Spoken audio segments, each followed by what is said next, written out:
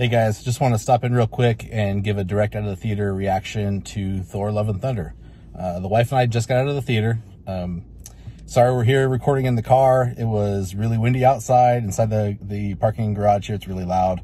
So I had to do this in the car. But anyways, really enjoyed the movie. It was a lot of fun. It definitely felt like a Taika Waititi movie. So if you're not a fan of his other movies, specifically Thor Ragnarok, probably won't like this one too much. But if you do enjoy it, it's really Taika kind of pushing things further. So if you liked Ragnarok, this kind of takes it a little further in my opinion. I think it was probably my most fun Marvel movie of the year. I was probably the most entertained with this movie. Don't know if I personally liked it quite as much as Thor Ragnarok, because that's really one of my favorites. It's up there for me.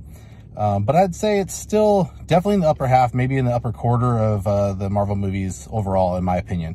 I'll have to think about it a little bit more and decide where to place it. But definitely give it my recommendation. If you get a chance to get out and watch it, definitely do so. I think you'll have a lot of fun.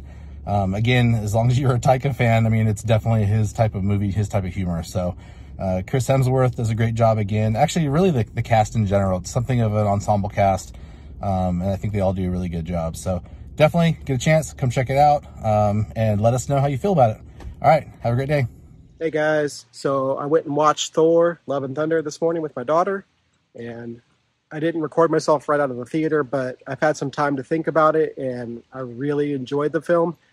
I would say probably in my top 10 to 15 of all of the MCU, but Christian Bale as Gore, he's an excellent character, excellent villain. I mean, don't want to spoil too much, but I liked his character a lot, so I really enjoyed it. Chris Hemsworth did a great job. Taika Waititi always does a great job, I think. So if you like that kind of humor, you'll definitely enjoy this movie. If you're a big Marvel fan, it's one of my favorites, especially for Thor. Made me appreciate his character a lot more. It's very nice to find out what the Love and Thunder was at the end, too. So I highly recommend it.